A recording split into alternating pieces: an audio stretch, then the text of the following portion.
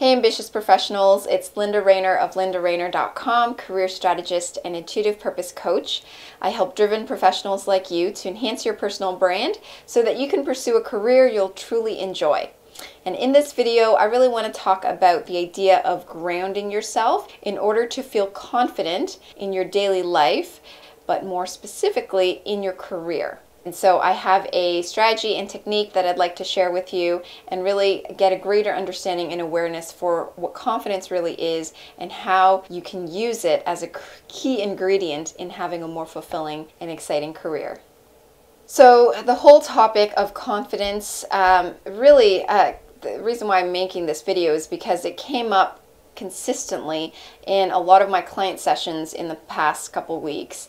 And but beyond talking about resumes and interviews and talking about job search strategy and all that stuff, the next biggest topic that I discuss with my clients is their confidence levels. And confidence is something that we all have struggled with in our lives. I mean, there's no way that there's nobody out there who hasn't struggled at some level with their self-confidence. And when I say self-confidence, I specifically mean the idea in your head that maybe I'm not good enough. Maybe I'm not good enough at my job. Maybe I'm not good enough for that job. Maybe I'm not good enough as a husband or a wife or as a parent. Whatever roles you may be playing, there have been times, I'm sure, that you've questioned whether you were good enough.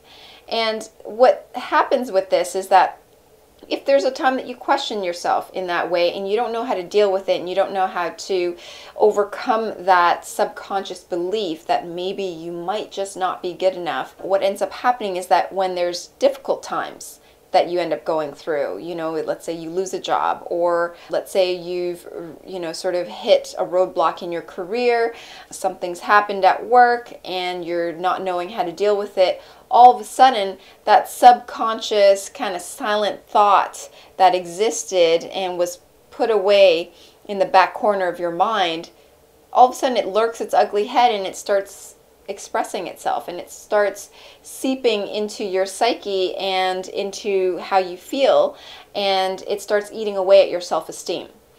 That's the danger of having these subconscious beliefs that maybe we're not good enough, or and that's really where self-confidence issues comes from. So in order to get rid of this subconscious belief, and in order to really get to the root of the problem and understand why it's there and how we can overcome it through grounding ourselves, we first should really understand, where did this belief even begin? Where did this truly start from? In my opinion, I believe, because I was born and raised in North America, in Canada specifically, I know that here the school system, and I believe the school system, I know the school system is pretty much the same all throughout North America, where we've grown up to be taught that life is all about competition. It's all about beating others at their game or at our game or whatever game we're playing. It's about being on top. All about me versus you. It's all about separation as opposed to this sense of collective unity and moving forward with growth and progress. It's really about, I'm where I'm at compared to you, and I have to compare myself to you based on just one measure. And that's really unfair, because what happens is we end up growing up feeling as though we're always up against someone else, or that we always have to compare ourselves to other people. And that's where the danger comes in, is that, we go through school comparing ourselves to everyone else, making sure that we're better than everyone else. We're trying to meet our parents' expectations, or meet, whoever's expectations of us. We're trying to feel good about ourselves, and the only way that we feel good about ourselves is if we beat someone else at something. And this doesn't stop with school. This continues on as we start our careers and as we continue on in our careers, where you and a few other people are eyeing for that one promotion, for that one next level up, or you're looking for a new job and it's you against 5 other candidates. It's all about competition. It's all about trying to beat the next person out and trying to be the best. And this is very depressing. This is a very depressing way to live, because that means that you're purely valuing yourself based on how you perform against someone else. And that other person could be at the same level as you are, they could be worse off than you are, or they could be better than you are, and then all of a sudden, because you're not good enough in the world's eyes, you don't feel good about yourself, and you dwindle downwards into this ball of darkness. I mean, it doesn't have to be that dramatic, but trust me, I've seen people not feeling great, and it was all because they just don't have that self-belief. And so when it comes to not having that confidence, what we really have to realize is that confidence does not come from you comparing yourself to someone else. Confidence does not come from you actually truly beating someone else and being better. That's fake confidence. I'll tell you that. It's not lasting confidence. Lasting, genuine confidence only and will always come from within, and will only always come from within your heart. Because if it's coming from the ego, where you feel, oh, I'm making more money than that person, or oh, I had a better performance review than that other person, and you're riding high on just that type of confidence, that's actually just ego. That's all ego. And guess what happens? If one day all of a sudden your salary plummets, or you lose that job, or you your performance rating is worse than the colleague that you sit next to, what happens? It's like a complete balloon has burst and you just fall apart. You're in pieces. You feel like you're not worth anything because your results don't show for it. And that's not the right way to truly live. Honestly, it isn't, because to live that way means that you're constantly basing yourself on external expectations, and you're on this constant volatile roller coaster that will never end till the day you die. Versus tapping into your own inner self, tapping into who you truly are, and getting centered and grounded from that space, which I'll explain, and knowing that no matter what situation you're in, no matter where you're at, no matter who you're with, that you can feel comfortable in your own skin, and that you can feel confident in who you are and what you're capable of. There's a difference to living from that peaceful, centered place and living from that competition, comparison, external view place. There's two different perspectives there. And when you're living outside of yourself, and when you're comparing yourself constantly, and when you're seeing that things aren't happening for you, and you're allowing that to dwindle you down, to dwindle your self-worth, your self-esteem, what ends up happening is it blocks future opportunities from being able to get to you.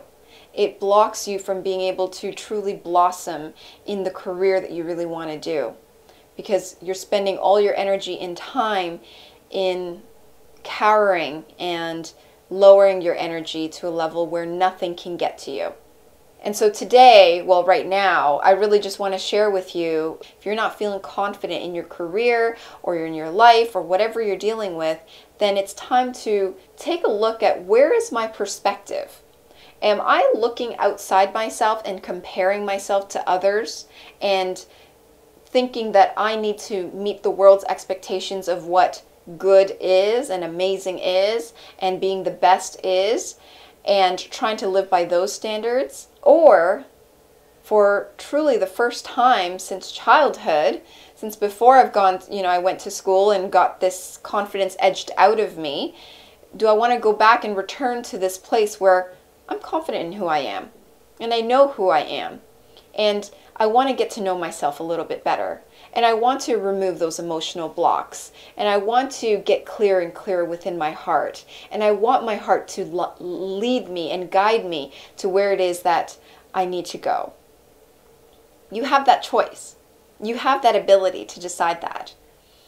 And when it comes to centering yourself, and when it comes to getting grounded, the key way to doing that, your heart is the key to living a centered life, to living a connected life, to feeling truly confident. And so one step of the way to getting there, to getting to that more confident, truly authentic self that is within you, one step of the way is to meditate. Okay, so to do true deep meditation.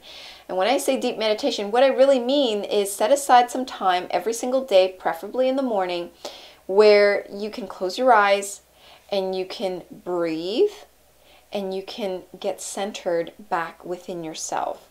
And what happens during this time is if there are thoughts, which there will be, thoughts that come floating in and out and, are telling you things and pushing you to stop meditating and annoying you, whatever, what you're doing in that process while you're meditating is you're training your heart. Well, really, not your heart. You're getting your heart to train your mind to realize that, hold on, you have no power over me. You, as a mind, you don't have the power to control me if I say that you don't. I have the power to say that you are secondary and that the thoughts that come through, I can simply acknowledge that they're there, but I don't have to consume them. I don't have to drown in the thoughts. You'll start to notice a separation between the thoughts and your heart. Second step of the way is to start listening to the feelings, the guidance that you get from your heart space during this meditative period and during the day as well. Whenever you're getting creative ideas or intuitive hits or just feelings of, I just feel like I want to do this one thing, or that I need to research this a little bit more, I need to delve into this a little bit more, follow that. Follow what your heart is telling you to do. Or if it's that, when I go into this meeting, I want to connect with this person in this specific way. If that's what your heart is telling you, then allow that to happen. Allow that to transpire. What we do so often is that we can't even hear what our heart is trying to tell us. When it comes to our careers and when it comes to our daily lives, we allow our hearts to just simply stay silent. Well, actually, our hearts never really stay silent, but we cause them, we suffocate our hearts to the point where it has to be silent because we're piling on all these thoughts, and mostly not the most pleasant thoughts, mostly negative thoughts, and filling our minds up with all kinds of things, all kinds of beliefs that are not serving us. We rationalize our lives away. So, first step is to meditate. Second step is to start listening to your heart. Start listening to that guidance more. And then the final third step, I honestly think there's going to be a lot more steps that I'll end up sharing with you, but one final step that I think will help to get you in this process is to be hyper aware. Every single day, whether you're at the office or whether you're looking for a new job, you're going on interviews, whatever it is, be hyper aware of how you're feeling at every single moment. Meaning, am I being present right now, or am I telling myself really mean things? Or am I feeling good because I trust that my heart knows what I need to do and who I need to speak to and what I need to say? Am I trusting in that guidance and feeling good because I know that when I need that guidance, it'll come to me?